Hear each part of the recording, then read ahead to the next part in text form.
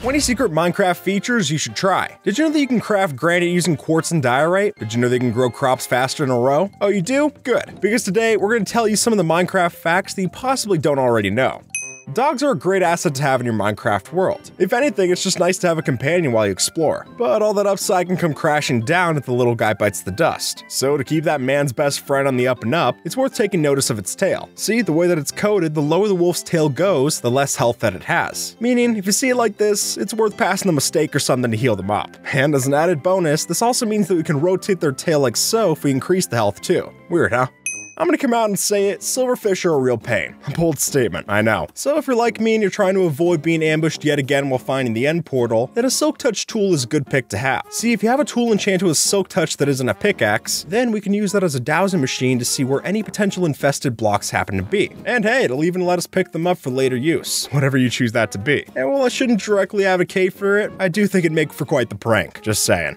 For the building community, copper is one of the most exciting blocks that's been added in a while. But with all those different weathered and oxidized variants, it begs the question, what's the best way to get them? Well, thanks to this user, this format seems to be the solution. Here, we not only get a space-efficient layout, but we also get to see something that holds up to the mechanics. Because, you see, copper oxidizes faster with a 4-block gap in between. So this takes that into account for the best solution. And as soon as you have the landmarks set for where to place each block, this should be a big help for getting that Statue of Liberty up and running.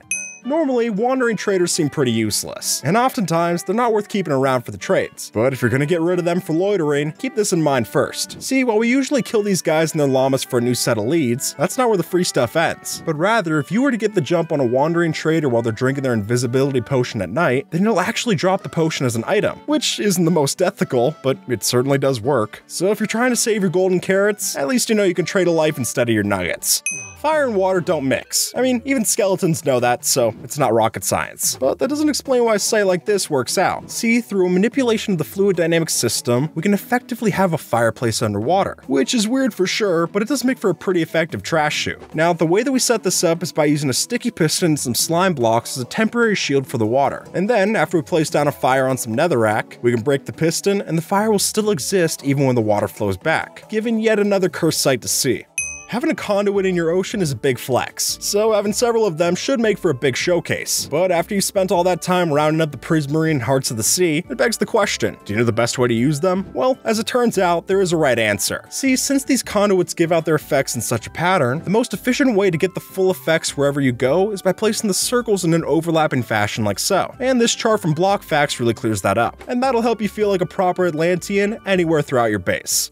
Moving animals from one place to another is a grueling task, but it's a necessary one. So to do this as best as we can, we usually enlist the help of leads. But while those are typically used on land, did you know that they can also function if you ride in a boat? Sure enough, if you grab hold of a bunch of mobs and then hop in a raft, they'll swim fast enough for us to tug them across the seascape. And that's a big relief if you've ever experienced the pain of having to take one animal at a time in your back seat. Because when compared to that, this waterlogged web is a welcome change.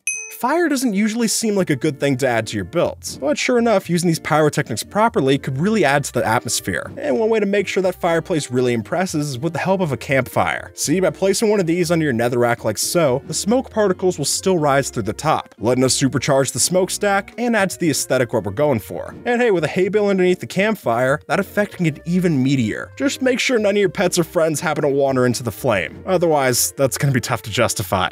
Here's a bit of a riddle for you. How do you get an infinite water source using just one bucket of water? Well, the simple answer should be that you can't, but that's not the case. And if we were to have a cauldron on hand, you'll see why. Apparently, in Bedrock Edition, these cauldrons can fill with a source block above, meaning that if we fill our cauldron like this, instead of how we're supposed to, we'll be able to pull as many buckets of water as we'd like from the cauldron below. Or hey, if you're in Java, this could also be done using water bottles pulled from the source, and then just fill the cauldron like that.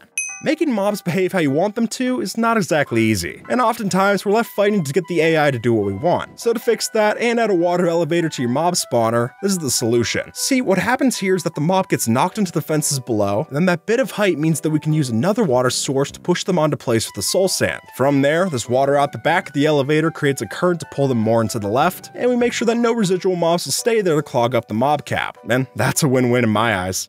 Now, it's commonplace knowledge by this point, you don't place a bet in the the nether. I mean, that's just intentional game design. But then it might be a surprise to see this not explode in the end. See, what's happening here is that in Bedrock, it's actually possible to disable this intentional feature through a hidden command. And now in 1.18, we can keep our beds safe by changing the game rule respawn blocks explode to false. And then whether we're interacting with the bed in the nether or respawn anchoring the overworld, neither will explode anymore. And even though we still can't sleep in them even with this changed, at least the villagers can. Carpets are a staple for Minecraft building, and odds are that you've seen plenty of floors using the standard 16 variants. And while that's nice, this trick can help it to go a bit further. See, signs are capable of overlapping the carpet's hitbox like so, meaning we can use a pattern of the different signs underneath to essentially detail our carpets from below. And then, with all the different wood types to use, the possibilities start to get pretty ridiculous. So if you're looking to avoid having yet another bland throw rug in your living room, this might be a better alternative to consider. And it's quite easy to pull off, so that's not a bad thing either. If you've ever messed around with the spectator mode, you've likely noticed that by interacting with a mob, you can see through its perspective. And while this offers some fun gags, like the creeper's green tint to the spider's kaleidoscope vision, there's one you might not consider to try. But while it might seem silly, it is entirely possible to spectate an item frame just like the others. And why this happens is probably as simple as that it's an entity like the others, but since we can't do the same for item drops on the floor, I just figured it wouldn't work out. But hey, it does, and I guess we'll still have an inventory slot to boot. Keeping your stuff safe in Minecraft is a key problem, and to help with that, it's usually a good idea to lock down your door in some way. But since an item frame combination or a carrot key are fairly standard by this point, it's worth getting creative. And luckily, the axolotl is our ticket for this. See, much like a rabbit-based detection system, if we hold a bucket of tropical fish within range of the axolotl, it'll move towards the pressure plate and trigger the redstone, allowing us to walk in, and the axolotl will walk back to the water to reset itself. And it's a much friendlier alternative to a pufferfish player detector, that's for sure. Plenty of folks in the community have sung the praises of cooking your food on a campfire instead of the furnace. And hey, we're even guilty of that ourselves. But while YouTubers will mention that, I figured they normally leave this out. Though, if you were to play on Bedrock, it's worth noting that you can cook your food just by lighting yourself on fire. No joke, if you were to set up an array of unlit campfires and then lay out your meats like so, then we could run across after catching a blaze and it'll leave a trail of food cooking behind you. Which is definitely a fire hazard, but at least it results in a couple of medium rares. Moss carpet might be one of the more underappreciated blocks added with the Caves and Cliffs update. So today, let's give some much deserved love to the little guy, since it turns out that moss carpet is surprisingly effective for spawn proofing, especially in the nether. Let me explain. Apparently, moss carpet doesn't catch on fire, even when placed on or around lava, letting us have a vibrant way to prevent mobs from spawning in the nether. And hey, for what it's worth, these items are easy to get as well, given that a moss farm like so provides the carpets as is, instead of having to craft each one like slabs.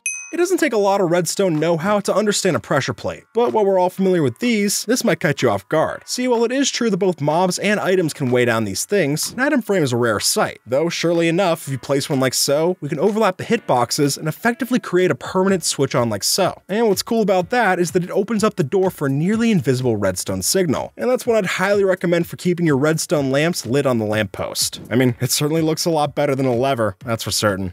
Now, this won't be a surprise, but an exploding creeper is not a welcome sight. Though, when you're at this point and the monster's already primed, how do we deal with it? Well, it might seem pointless, but the solution actually hinges around placing a block between your feet and the creepers, since the way that Minecraft calculates explosion damage is based off a ray cast between the source and the bottom of the player's hitbox. Meaning if we have a block to, well, block the oncoming damage, that will keep us virtually unscathed by the blow. And, in my eyes, that's not too shabby for just a measly piece of cobblestone.